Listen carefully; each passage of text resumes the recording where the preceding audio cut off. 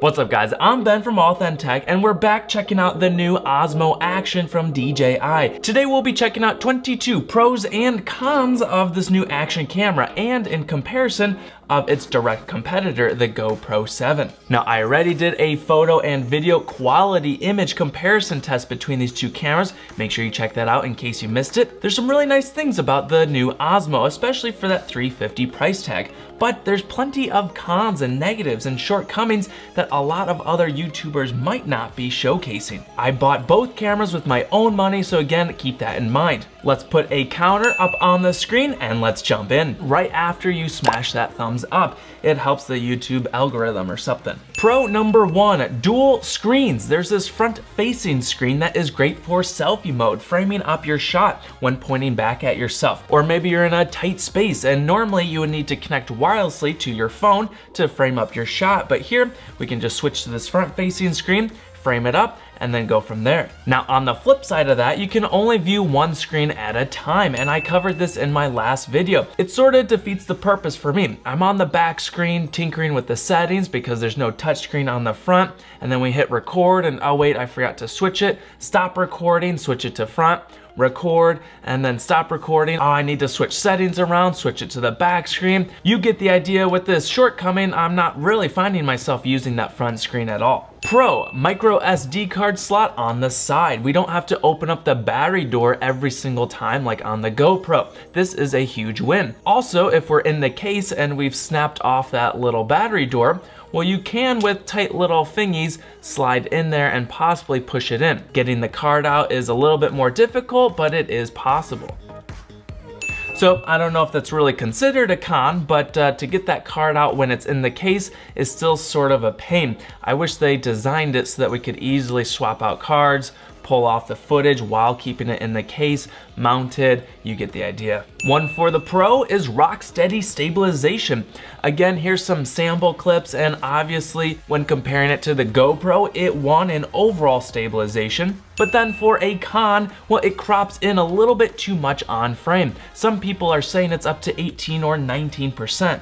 This is 4K 30 stabilization off, 4K 30 stabilization on, 4K 60 stabilization off, 4K 60 stabilization on. In a perfect world, I'd say give us the option. Allow us to crop in about 10% like on the GoPro for medium stabilization, and then allow us to crop in farther in the settings if we want for even more rock steady stabilization, but then we're losing a little bit on camera frame. Give us the option, this would be a nice feature. Another pro is HDR video. Very, very nice. Even GoPro doesn't have this. However, unfortunately, in our side-by-side footage comparison test, well, spoiler alert, even with the HDR video on the Osmo, I still think GoPro's picture looked a little bit better, a little bit more dynamic range. As for another con, well, there's no HDR photos on the Osmo Action, and this one is almost comedic because to my last point, it can record HDR video. So why wouldn't DJI give us HDR photo option? That just makes sense. A big con here, there's no HEVC on the Osmo Action like we get on the GoPro.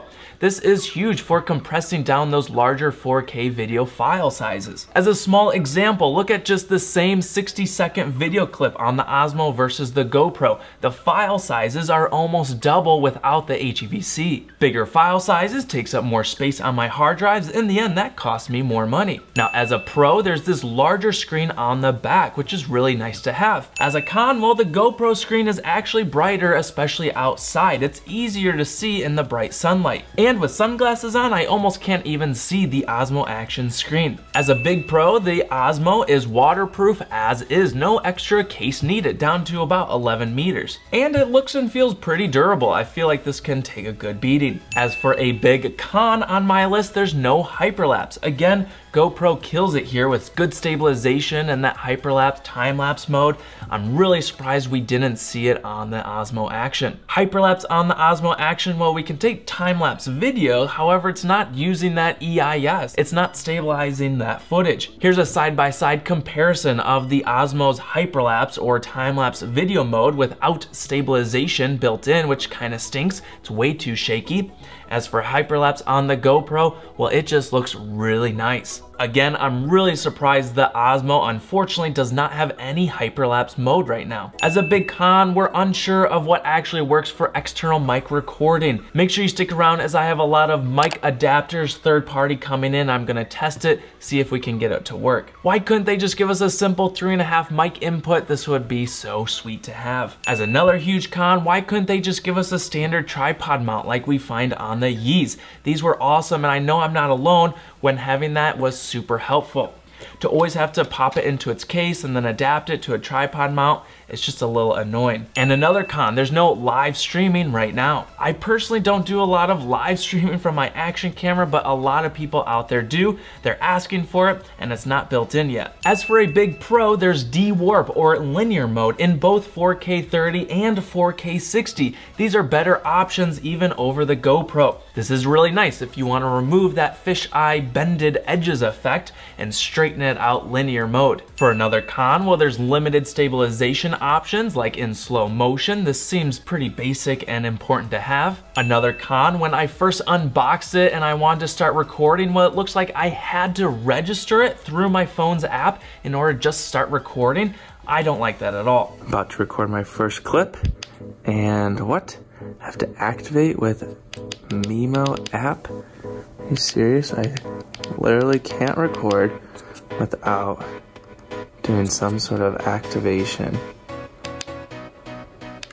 Am I missing something? Was there some way around it? Let me know down in the comments. As for a big pro, well, there's no freezing as of yet. Huge win, especially when comparing to the GoPro. We've all had so many freezing, glitching, battery draining issues.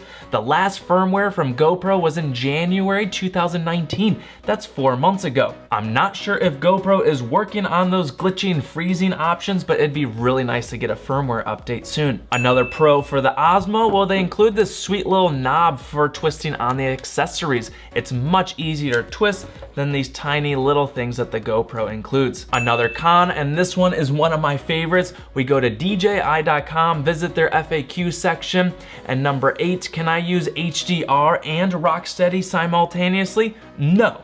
Okay, well, thanks then. This is sort of a bummer, and I touched on it in the last time.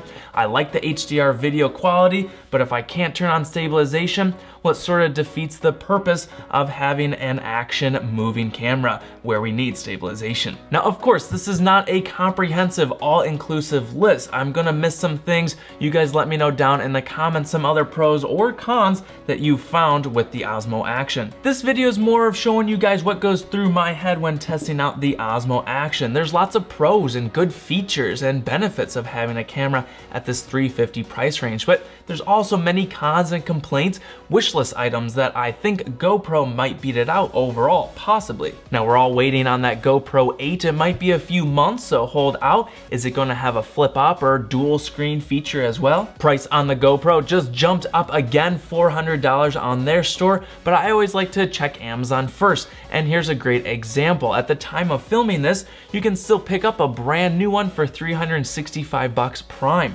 Price is always fluctuating greatly on these, so just wait for one of these price drops if you're looking to pick one up. So is this a nice first attempt for DJI? I'd say so. It's definitely not the best of the best yet, but for the price point, they did a good job. Also, I can't wait to see what they do next time, Gen 2, Gen 3. Look at the original Phantom. They've come so far since then, and I'm sure we're gonna see some really sweet improvements over the years. If all this does anything, well, hopefully it'll keep GoPro and others innovating and pushing the limits. Whatever happened to Yi, I have no idea. Let me know if you know down in the comments. Thanks guys for watching, and I'll see you next time.